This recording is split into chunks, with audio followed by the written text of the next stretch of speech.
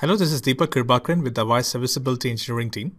This video demonstrates how to configure CTI user for ACCCM Functional Server integration. This is the Application Enablement Services Management Console, which is open in my desktop. And I'm in the AE Services Operations Administration and Management page.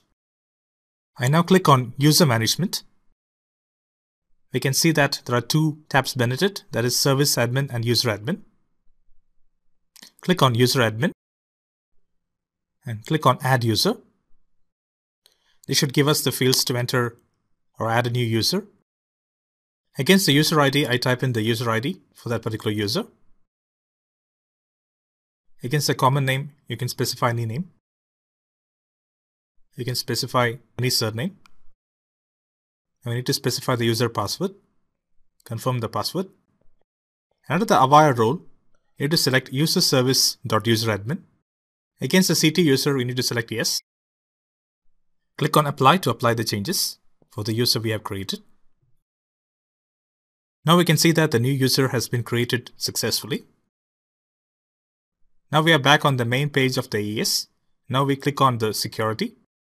Under Security, select Security Database. Under Security Database, we need to select CTI users and click on List All Users. Now you'll be able to see our users listed here. Now this is the user which I have created for the functional server integration. Click on Edit.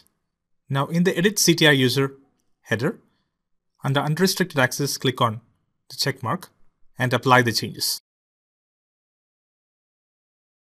Click on Apply again against the warning. Now we have successfully configured the user for the functional server integration with ACCCM. This concludes our demonstration.